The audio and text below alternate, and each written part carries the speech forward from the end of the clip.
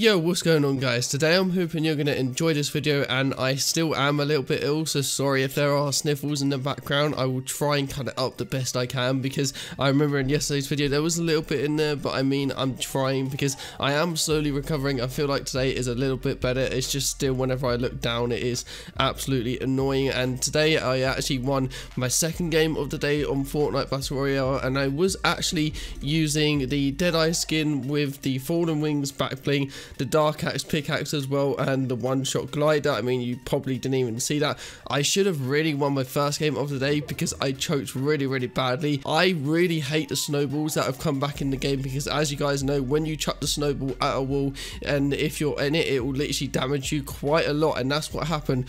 One of the guys actually did damage me, and it was really annoying that I came across that, and I should have won that game, but I needed more minis, I needed a spare shield and everything like that. But so far my day has been alright. I haven't played too much of Fortnite just because I'm trying to recover. I've just been taking like loads of medicines trying to help me, but my account level is 278 as well, or no, not my account level, my level in chapter 2 is 278, and my account level is 967, which again I don't think is too bad. Also new in the store, there's loads of Star Wars skins. You can get a Star Wars skin pack bundle which is 3,500 V-Bucks. If you are picking anything up new in the item shop, please do use code Taro. It will be on the screen as always in my videos. It will mean a lot if you do. I thought what skin to use because I haven't used a Deadeye skin in a while, and as you guys know, yesterday I think it was, or the day after, I made a video about my top 3 skins, and I don't really have top 5 skins. Maybe this is my top 4 skin because he has the no hat style. Ages and ages ago I made a video, I think about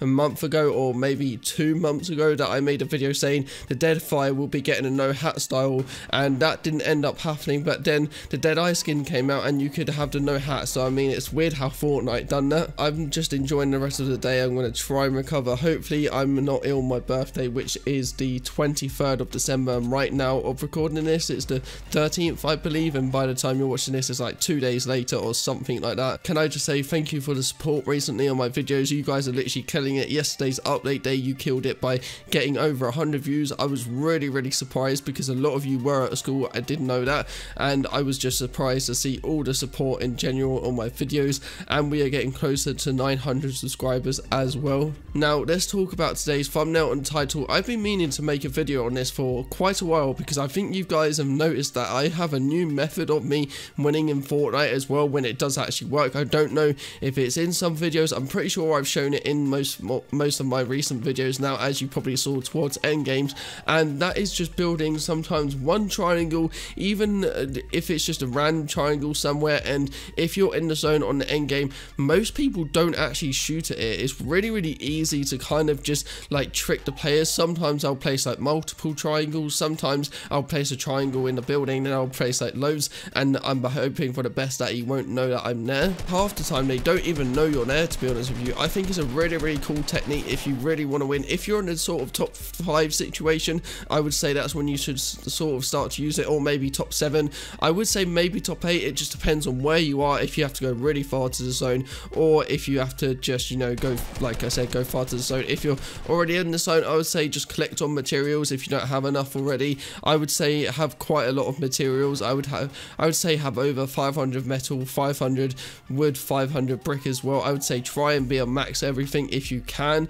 or at least be a max on 2 things. It just makes it really easy for end games, because obviously as you guys know at end games you should be using metal or brick. I normally use brick first, because the reason why I use brick first is just to get the brick out of the way, and then that's when I'll switch to metal, or if I have enough brick I'll use that, because normally I like to be on about 500 brick or so or something like that. And what I would do is sometimes I would place loads of 1x1s. I think you've seen me do this before. I would place loads of 1x1s at end games, and then I would actually sit in the triangle itself. That is literally just the one triangle, and half the time if it comes to a heal off, if you have bandages, if you have floppers, if you have a bandage bazooka for some reason, which I've never really used yet at end game, but if you have those 3, you are most likely guaranteed to win. Do not use medkits, because at end zone literally the medkits won't work, because it's a 10 tick zone, and then obviously it's more after that. I'm just trying to give you my tips of winning in this season, because I know it's a bit stale. I mean, we have literally just had an update day, but it's still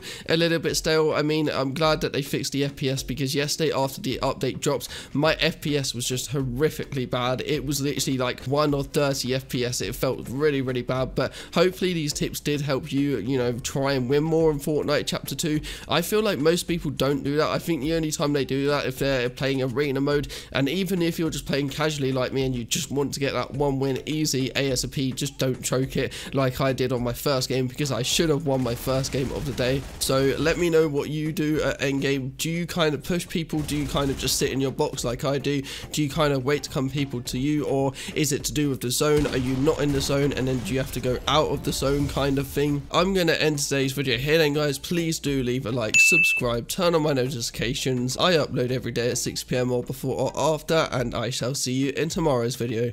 Peace.